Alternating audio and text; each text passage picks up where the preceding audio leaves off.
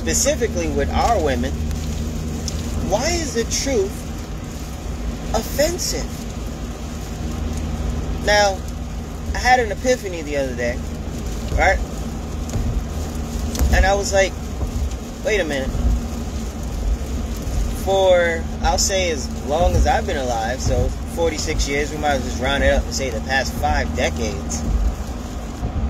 For the past 5 decades, our women have been allowed, unchallenged, to say what they want, believe what they want, do what they want, unchallenged.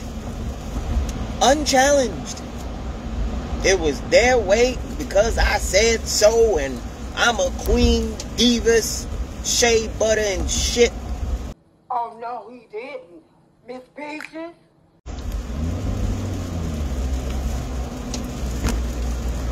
No one has challenged our women, from the elders all the way down to my generation, Gen X.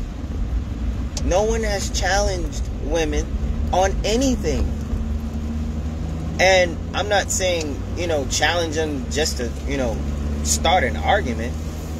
But on social matters where we're not talking about our feelings, we're talking about things that can be verified, double and triple verified.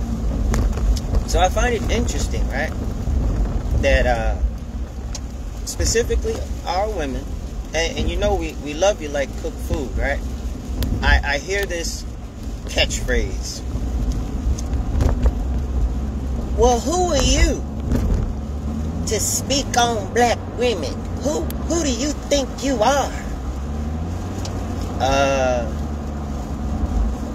I'm an African American living inside of the United States of America, and we fall under the United States Constitution, and I rightfully practice my First Amendment right, the freedom of speech, so I can say what the French toast I want to say. This motherfucker don't miss. Like, no one has challenged you in the past 4 decades, sweetie. And I think you take issue with that because it hits a nerve when we don't put our feelings in front of the argument. It's not an emotional argument. Don't argue with me, argue with your mama. Oh shit, say it again. Don't argue with me, argue with your mama. I don't care how you feel. All jokes aside, I don't care how you feel.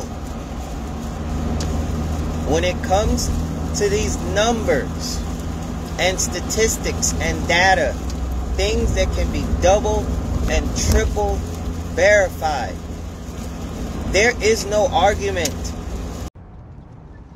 My nigga.